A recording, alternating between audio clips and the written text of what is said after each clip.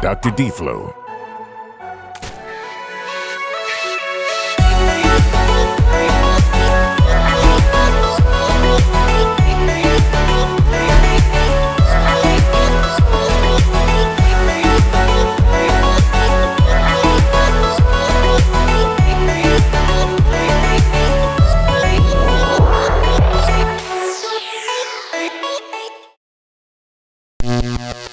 Caution, electrical hazard.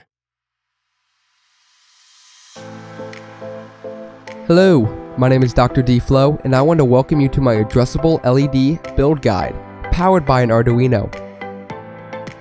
This project will only be suitable for up to 100 LEDs. If you are interested in creating a system with hundreds or even thousands of addressable LEDs, check out my other build, linked in the description. First, let's go over cost. To set up 1 meter of lights, it will be $60 in consumables, and then an additional $18 per meter. A soldering iron is not included in this price, but a lot of these parts can be scavenged to save money. Check out my website for the complete list of supplies needed for this build. drdflo.com/Arduino LED. I want to quickly talk about power supplies. In the overview video, I talked about how each diode draws 20 milliamps and an RGB strip has 3 diodes per light, so 60 milliamps per light. The strip I am using in this tutorial is an RGBW strip, which means it has 4 diodes per light, red, green, blue, and white, so 80 milliamps per light. If you buy 60 RGBW LEDs, you will need a 5 amp power supply. I found a spare 5-volt 5-amp power supply, saving me an extra $10. Please note that the Arduino code I will be using is not directly compatible with RGB LEDs. You will have to make a few changes for it to work, so I recommend using RGBW LEDs. Unfortunately, shopping for addressable LEDs is a little difficult due to the nomenclature. The LEDs I use in this build are NeoPixel strips. The name NeoPixel has no significance. This is just what Adafruit has branded their addressable LEDs that use WS2812 and SK6812 drivers. If you purchase your strips from another company, make sure that they use these drivers, or else the code provided will not be able to communicate with them. Adafruit also has addressable LEDs called Dot Star. These will not work for the tutorial because of this reason. NeoPixel LEDs come in different densities and colors. The white refers to the strip color.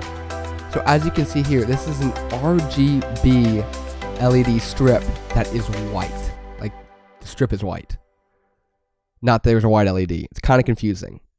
So when you're looking for the RGBW strip, you're going to see RGBW, and then the strip can either be white or black. Here is our circuit. On the left, we have our positive and negative wires from our power supply. The Arduino and LEDs will be powered from the same outlet. In addition to the Arduino and LEDs, we have a 1000 microfarad capacitor in parallel. When the power supply is switched on, the capacitor will have very little resistance because it has 0 charge. Therefore, all of the current will run through the capacitor and back through the negative branch. This is important because a voltage spike can occur when some power supplies are first plugged in. This voltage spike would not only destroy the first LED, but also the Arduino. Please note, polymer capacitors, such as the ones we are using, are polar, which means that the positive and negative wires have to be connected in a specific order to the capacitor. Most capacitors have a white mark to symbolize the side that the negative wire should be connected to. The capacitor will literally blow if the wires are reversed. After the capacitor becomes charged, then the current starts to flow through the rest of the circuit. This small lag is unnoticeable. After the capacitor, the electrons flow to the Arduino through the 5-volt pin. The 5-volt pin is unregulated, so higher voltages will ruin the Arduino. However, this is okay because we are using a 5-volt power supply and a capacitor. In the video, you will see me using the VIN pin, which is regulated. However, this is incorrect because the VIN pin is only really meant for 7 to 12 volts. After the Arduino, the electrons flow through the LED strip.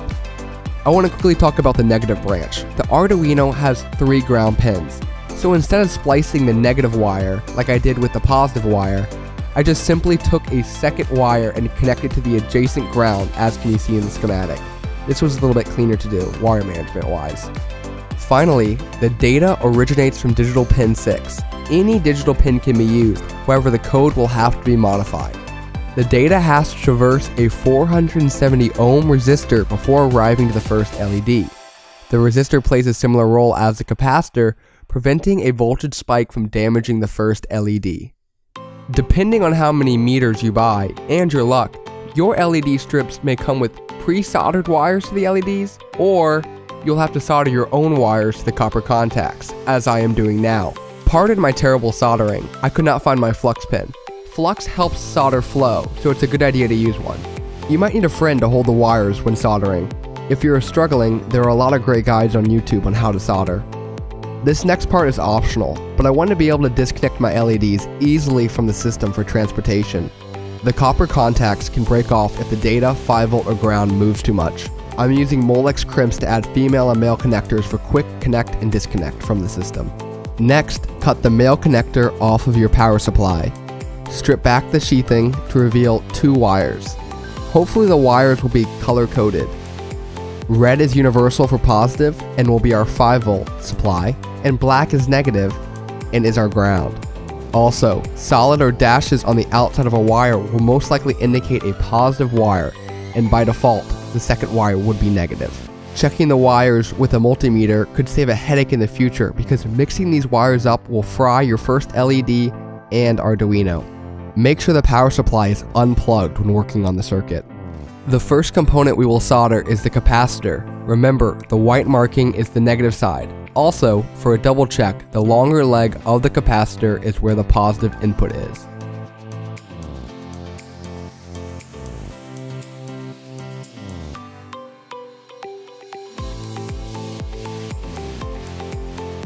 Because everything is in parallel, the wiring is going to look a little weird. Refer back to the circuit diagram if you get confused.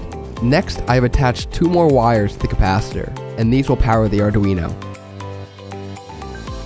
A little bit of electrical tape will keep these wires from touching each other.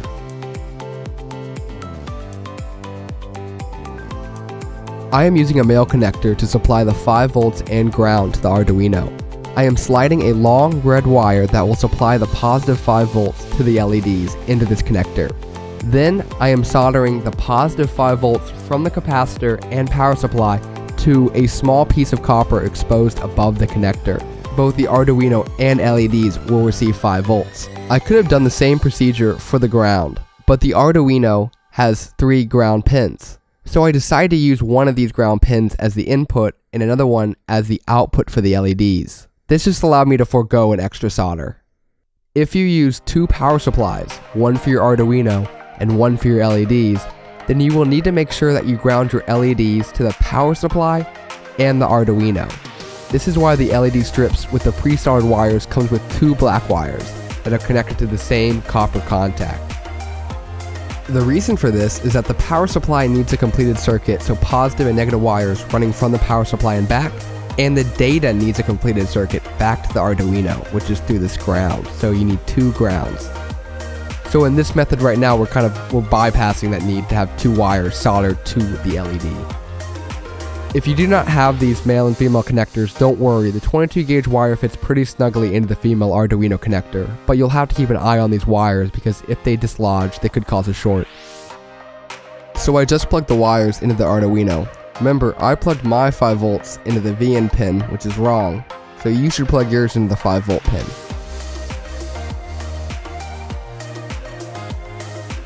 Next, we need to prepare the data line. I am soldering a resistor to the white data wire to prevent voltage spikes. Some heat shrink will cover up the exposed wire.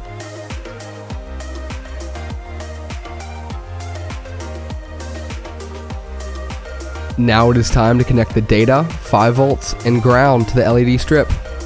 Remember, the data line goes into digital Arduino pin 6. You should also never connect the 5V or data to the LEDs when the power supply is plugged in or the Arduino is on. I'm going to create another video on how to code these Arduino based LEDs to beat match to songs and other lighting effects. but I'm going to show you guys real quick how to install the Adafruit Addressable LED library and upload the example code for some pretty cool out-of-the-box effects. First, we need to download the software to program the Arduino IDE. Navigate to arduino.cc, click Download, pick your operating system and installer, and click Just Download. Next, we need to download the code specifically for the NeoPixels or the WS2812 and SK6812 drivers. Google Adafruit NeoPixel library or click the GitHub link in the description. Download the file.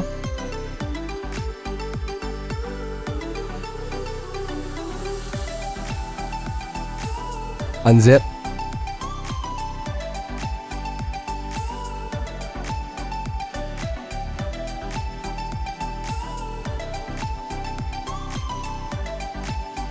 Remove master from the name. Then we need to move this file to the Arduino libraries folder. So copy.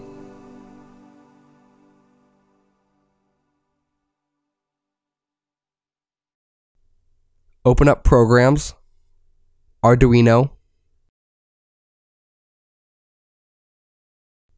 Libraries,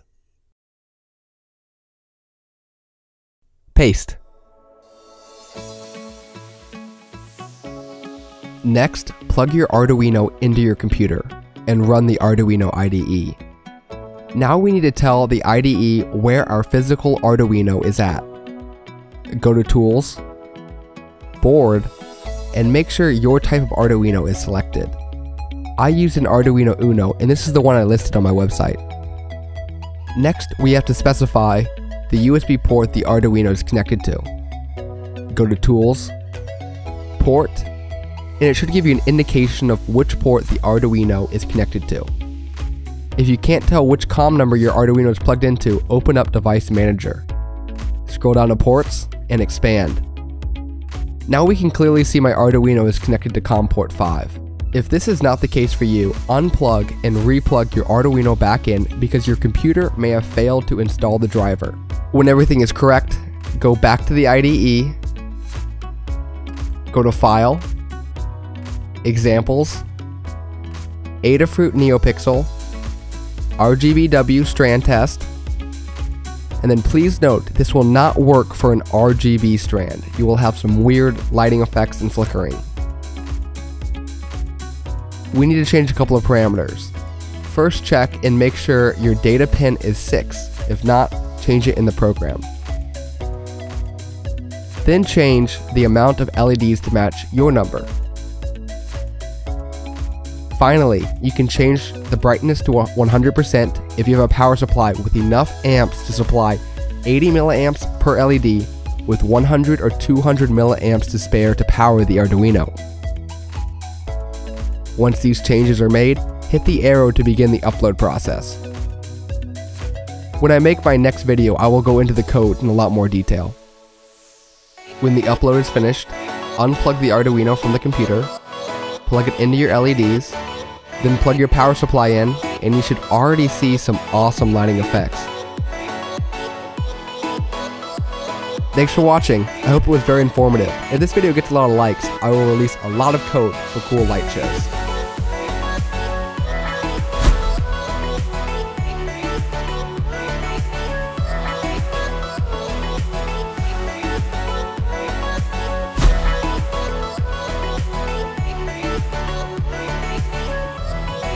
Subscribe for more Dr. D-Flo.